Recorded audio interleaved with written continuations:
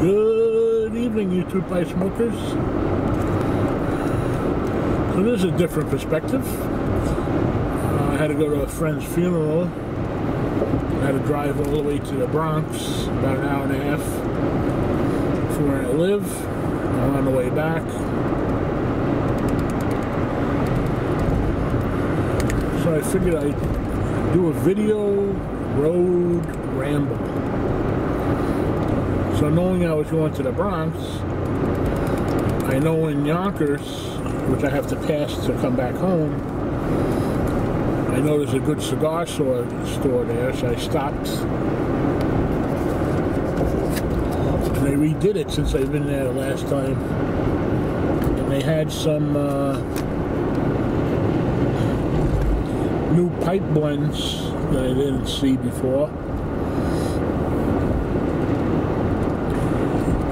And they had one King Arthur, so of course I had to have that one. But it sparked something in my head. And I've been wondering about this a long time. I wonder if you took all the blends out there, and there's hundreds, how many are there really? So what I mean by that is like Captain Black Royal, which I like. How many names has that been gone under? Lane 1Q is said to be the same. Many tobacco stores labeled it something else. House blends, and so you have to wonder. Like Cornell and Dealer, all their different blends, a lot of them have to be mixed and between one another to create a new blend.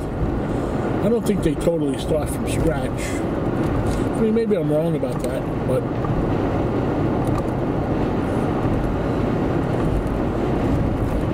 it's just as intriguing. I wonder how much of it's more of a mind game than anything else. Because it's just a mixture of the different components. The toppings where it gets a little fuzzy. I guess that's where the chemistry part comes in. But if it's just tobacco, the raw tobacco,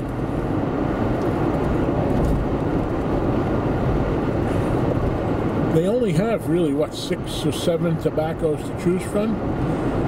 Dark Kentucky, Virginia, Red Virginia, Stoves Virginia, Cavendish, Latakia, Perique. And everything's just a combination of those tobaccos.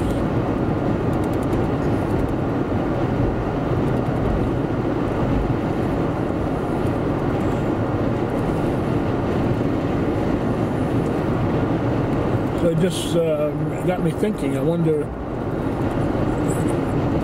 if you were to narrow it down and you knew the recipes or all of them, how much are really so similar. I think it'd be shocking.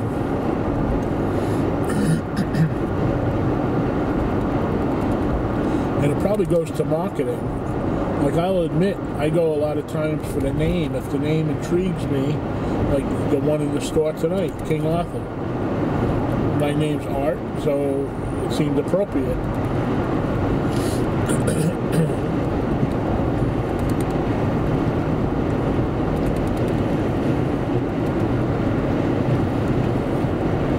Meanwhile, that's probably some standard mixture produced by some company, and he put it in a jar and labeled it King Arthur. And probably bumped it up $2 or $3 an ounce more.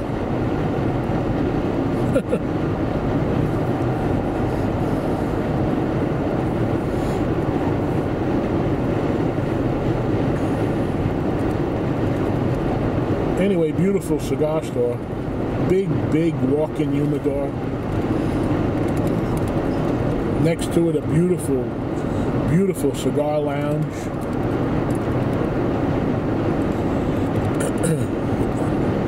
very well done. The ventilation was actually pretty good. Some of them are awful. I went in one, well, maybe about 8 months ago in Connecticut. I'm telling you, this was like walking into a smoke screen. I was in that store for maybe 10 minutes. My wife was waiting in the car. And when I came out, she says, "Man, you stink of smoke." And you got guys in there sitting on in a leather chair, reading a book, drinking coffee, so you know he's parked there for at least a half hour or an hour. I bet you his whites of his eyes are yellow by the time he leaves.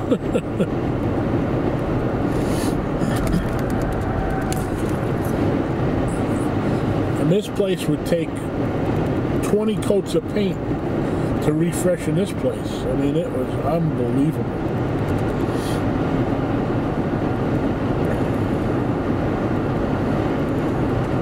I walked out, I was almost feeling woozy from it.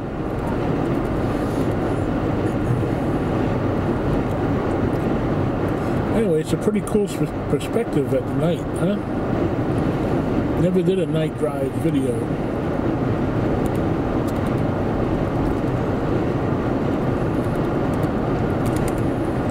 Anyway, I haven't been feeling good, and then unfortunately, my friend I grew up with, went to school with, his father passed away.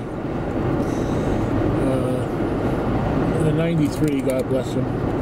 And he used to take us to school, so I had to go pay my respects. Met a lot of people I haven't seen in years.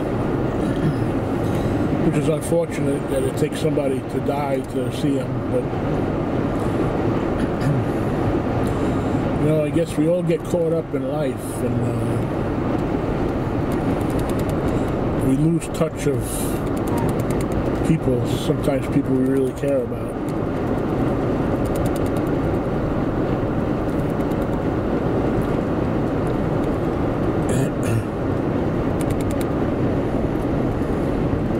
And yet, when you meet them again, and it's like 10 years passes and you haven't seen them, it's like you've seen them yesterday. And you feel good, but at the same time you feel bad. Because you wonder, is it going to take somebody else dying before I see you again?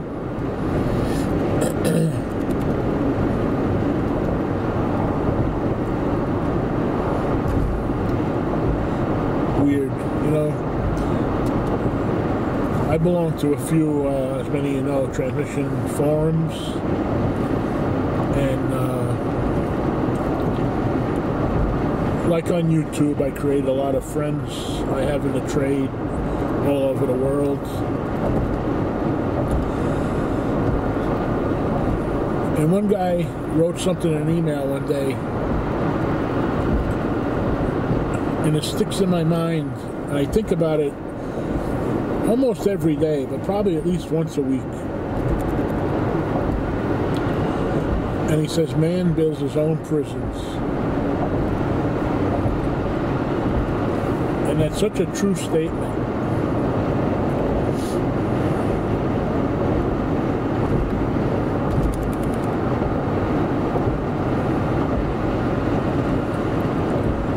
You know, we do that in so many ways that we really don't mean to, but it just happens. Like maybe you don't take care of yourself as well as you should, and then you suffer the consequences. You're building your own prison, or you snap at your wife when you don't mean to.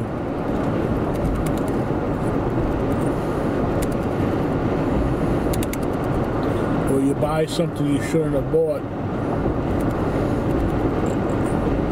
and now it means you either have to work harder to pay for it,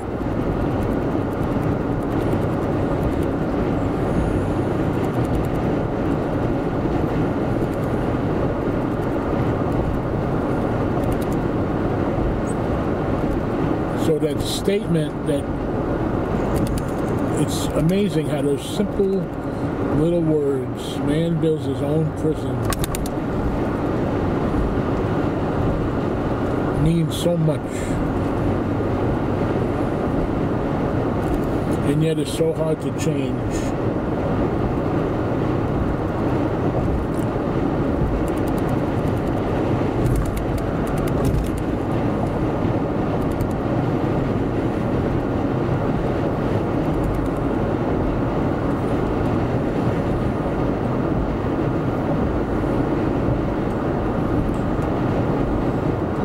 So you need to try to change, which I do, but it's very hard.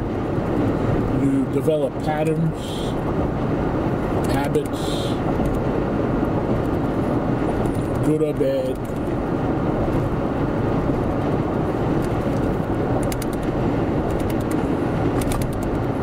And you become complacent in everything. Driving to work, you stop at the same gas station, you stop at the same place for coffee, you take the same road.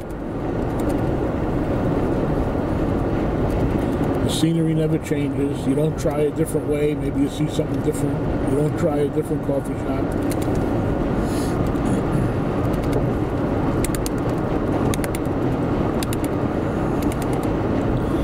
You do the same thing in the morning. Wake up, take a shower, brush your teeth, make the coffee, let the dogs out.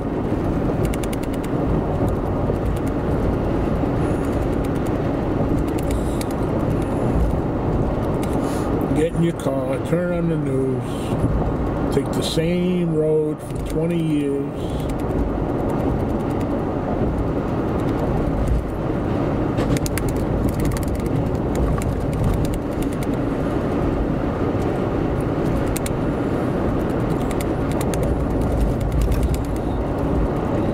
Probably happens with tobacco. You get into a tobacco rut.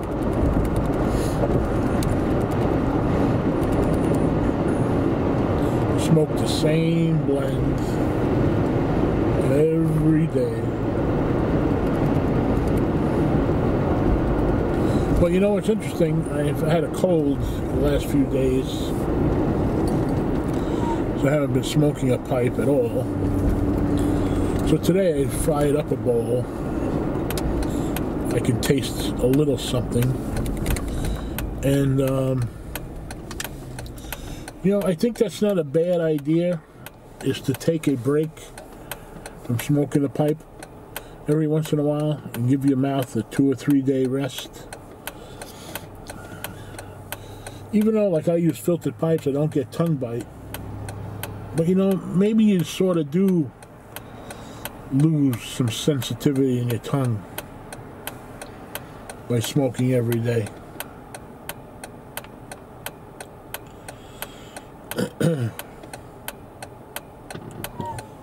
Because the tobacco definitely did taste different today.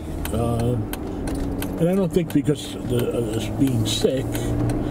I think it's just, it didn't taste bad at all. It tasted good, actually, but I wonder.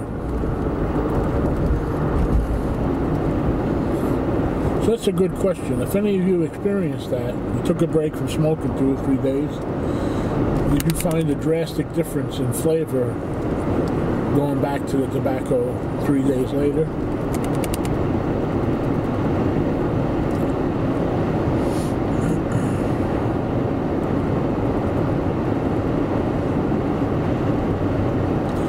Tell you what, this video camera has some pretty good night vision. Well, I know the deer are on the move up here. You gotta watch for deer because they're definitely mating season.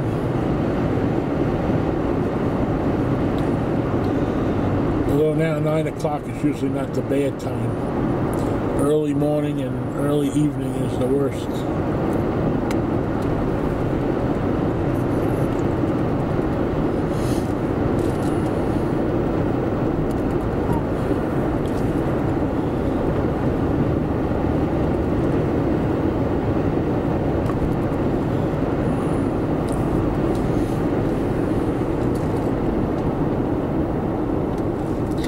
anybody watches Ben the Artful Codger, well, I mean, who doesn't watch Ben the Artful Codger? Boy, he really stripped his basement down to the bare walls. I see he found his leak, that crack in the foundation, but I don't know if he watches my videos, but all I can say is this, and I'm not an expert on the subject, but I know a little bit. If you think you're going to waterproof that basement by fixing that crack from the inside, you're sadly mistaken. It really can't be done effectively. You got to go outside. You got to dig down, patch it on both sides, divert the water away from the foundation with a curtain drain, or put a curtain drain inside, like that B-dry system.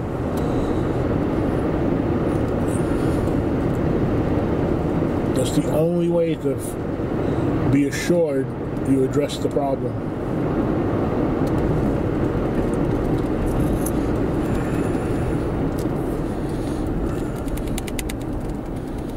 I've been there.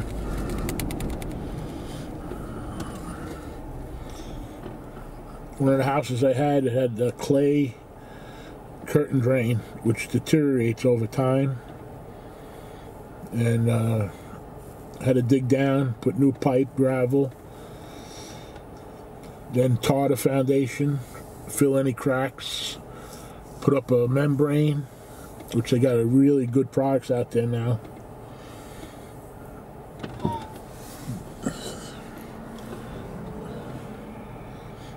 Then you have a system that'll never, even if there's a gaping hole in the wall, unless it broke that membrane, you're not going to get water in the house.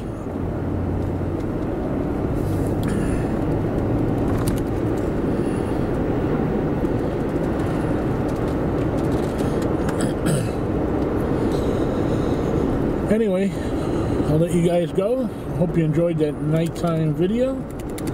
I'll catch you on the next one. Thank you.